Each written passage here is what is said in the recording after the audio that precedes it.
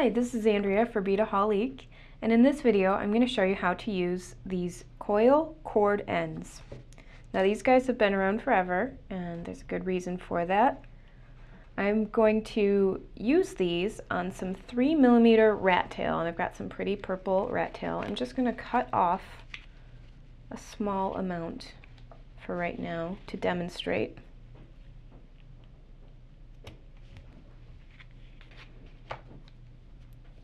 Now besides the scissors and the cord and the cord ends, you're also going to need some chain nose pliers. And I recommend the fine chain nose pliers for this application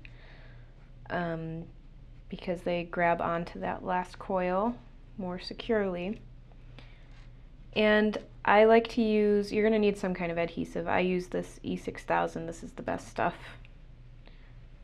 And I've got a little piece of scrap wire to apply the E6000.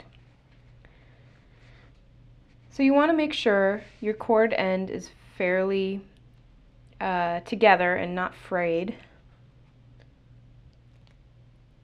I'm just going to take a little tiny bit of the E6000.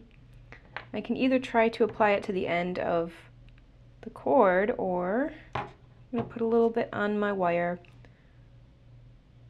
and just kind of spread it on the inside of the cord end. Now I'm simply going to insert my cord end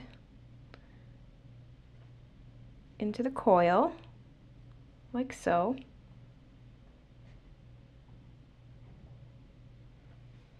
I'm going to take my fine chain nose pliers and I'm going to just grab that last coil there.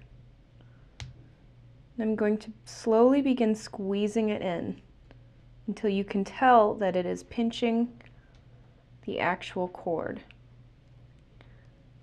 Now even without the glue, you can tell this isn't going anywhere, but the glue will add an extra bit of security for you. And there you have it. That's a great way to end a cord necklace that you've made or bracelet. You just add a jump ring and a clasp to this and you're all set to go. Thanks for watching.